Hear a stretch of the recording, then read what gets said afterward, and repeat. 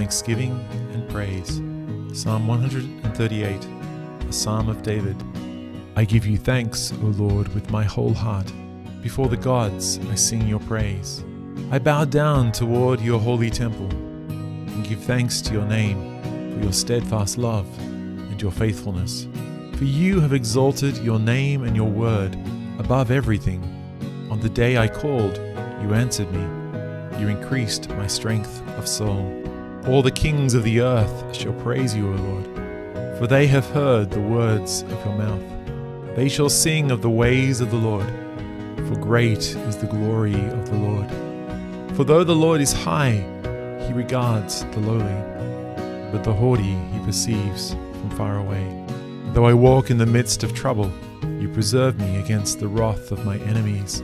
You stretch out your hand, and your right hand delivers me. The Lord will fulfill his purpose forever. Your steadfast love, O Lord, endures forever. Do not forsake the work of your hands. Glory be to the Father, and to the Son, and to the Holy Spirit, as it was in the beginning, is now, and ever shall be, world without end. Amen.